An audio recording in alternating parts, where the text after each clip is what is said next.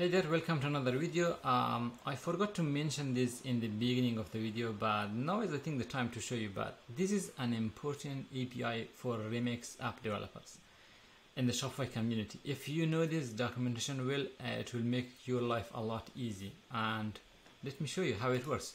If you come to the Shopify API, Shopify app Remix and the version 2, you will see a lot of good examples here, including billing API. I will move myself around so you can start from the quick start and learn the basic of how everything works here around here. But I will go directly to the API, and this is where you will spend most of your time when you are building your app. Of course, these are the basic of backend setup, header like responses on header and error handling. But the API is very more important. If you come to the admin API, it will give you an example of how you will send different types of requests. For example, REST, it has example for REST API. It has example for GraphQL API. In the last video, we learned how we can use GraphQL in our Remix, but this is exactly how you will use it. So in your app, Shopify will provide you this API. For example, if you have an action and you want to read some data from database, we learned about action in the previous video, and this is how you do it.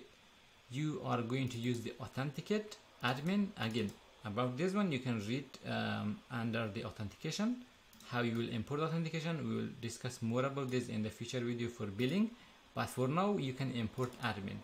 Admin is basically the admin for a store, and when a user log in to your app, they are the admin, and they are the one who will do anything on the app dashboard.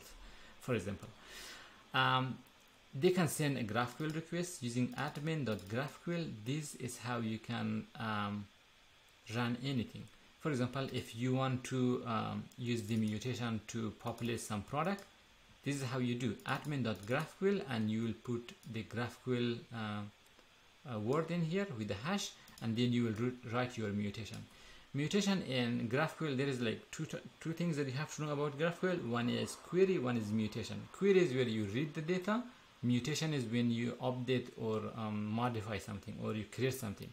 So this mutation is going to create a product, and this is how you will pass the variable. These are some like basic example that give you, but see how easy it is to interact with the admin API. If you have the scope for order, you can modify the order. If you have the scope for a customer, you can easily use GraphQL to change the data for the customer. So you can see it is really easy. Just use admin.graphql, pass your GraphQL API with all the titles, and then you will have the response. Once you have the response, you can await for the JSON and then return it in the action. That is basically how you will use it. In the same way, you have access to the storefront API. If you come here, storefront is basically whatever you have in the store here, and also the checkout. In the checkout also you have the storefront API, which we might talk in the future videos, but not in this series of building a checkout extension. You can subscribe to the channel to stay updated for that. This is probably the only time I said subscribe to the channel in the whole video, but yeah. Cool. Let's go on. If you want to read some block, you just use storefront, GraphQL, block, and read 10 of them, and it's going to give you the idea of that. See how easy it is to use Remix and read those data. I think that's all you need to know, you know. Then billing. Billing is one of the things that a lot of people think, oh, this is so difficult to handle. But Shopify handle the most part of the billing. All you have to do is just come here, learn the API, and use this. In the next video, we'll learn how we can use billing, but basically this is the basic of it. Okay, I'm just going to show you the basic of it. If your app requires billing on load, for example, someone install your app and you directly send him to the billing, this is what you do. You will just come to your app router, any file, let's say welcome index.php or pricing.jsx. You will just put this code here and use the authenticate.